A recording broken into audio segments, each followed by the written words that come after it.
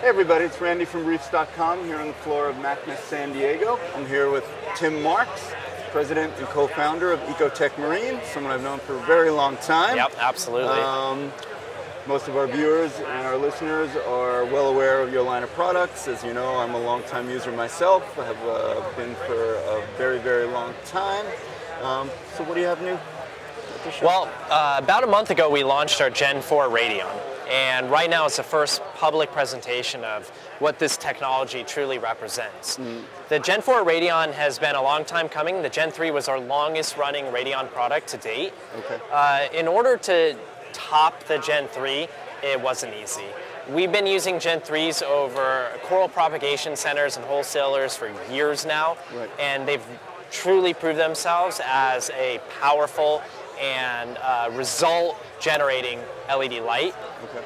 The Gen4, we had to take it up, and one of the things that we knew we had to do was distribute the light in a wider fashion and with a more even mixing of the color throughout the aquarium. That's still a common criticism of LEDs in general. Of LEDs in general, exactly. And it's not just the color, it's also the par distribution.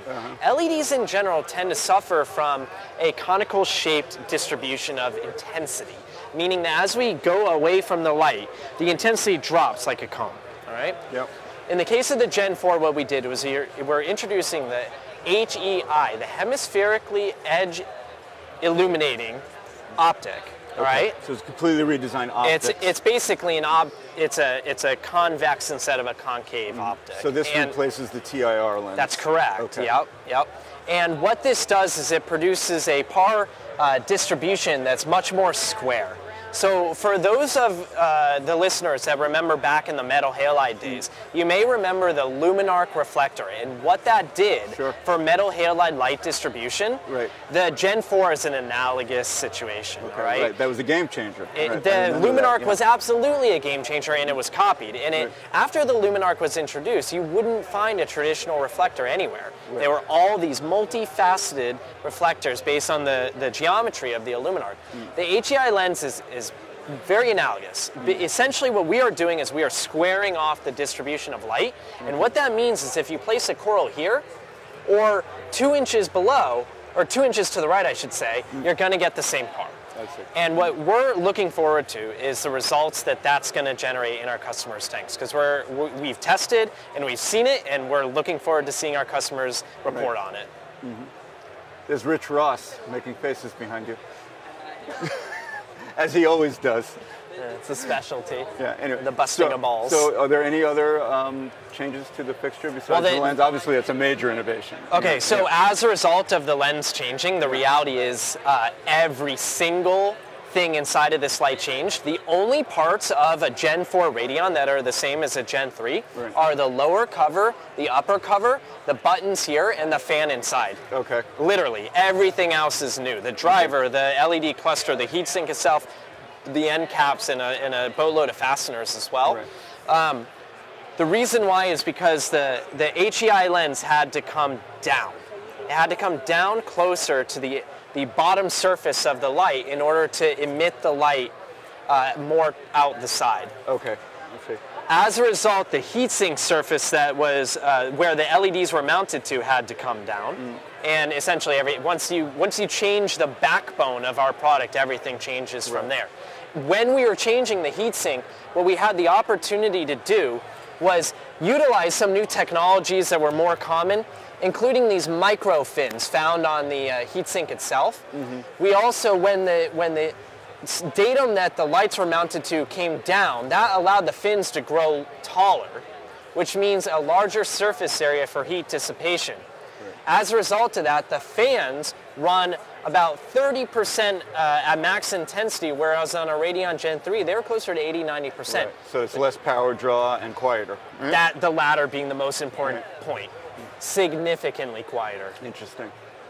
So I guess the downside might be it doesn't sound like it is an upgradable path from the earlier versions to Unfortunately, this version, we had to break our history, our legacy of upgradability, which honestly wasn't an easy decision to make.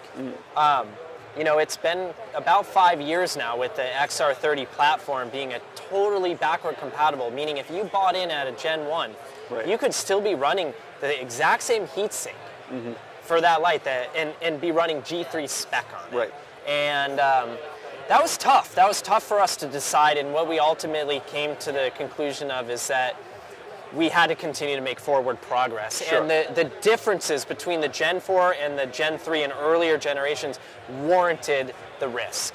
This is a significantly better light in terms of the quality of light and the output as well. Does that mean that a Gen 3 or earlier is a bad light? No. Right. And I wouldn't recommend our coral propagators to change their lights just because the Gen 4 is out, because the Gen 3 works that well. Right. I mean, you've seen my tank. I'm running Gen 2s, Gen 2 Pros, That's it. and Yeah. a couple of Gen 1s even, Yeah. and the results are great. The Radion So, yeah. grows coral, and it has since its inception. Yes. We're just, you know, technology is about change these days. We all know that. And the Gen 4, there's a reason why it didn't come out a year later after the G3. It took a couple of years to get this product out. And Are there and there's a reason spectral why. changes as well? Yeah, there is. We removed the yellow channel, the yellow LED, which is in the red channel. Okay. And we added warm white and a true low violet UV spectrum as well. Do you feel like it's a truer color rendition? Or? It just, the best analogy I can give to the color rendering with the Gen 4 versus the Gen 3, it's as if your aquarium just went from a regular television to an HD television, from 720p to 1080. I mean, it's that subtle but recognizable pop in the overall color rendering of your aquarium. Fantastic. All right. Well, I thank you for your time. Oh, no problem. Looking forward to checking Appreciate them out it. myself. Yep. As always, you guys have done your homework, and it shows in the products you put We'll out have there. to get some over your aquarium, then you can really appreciate it. Looking forward to that day. Cool. All right. Thanks a lot. Thank you. All right. Thank you. Take care.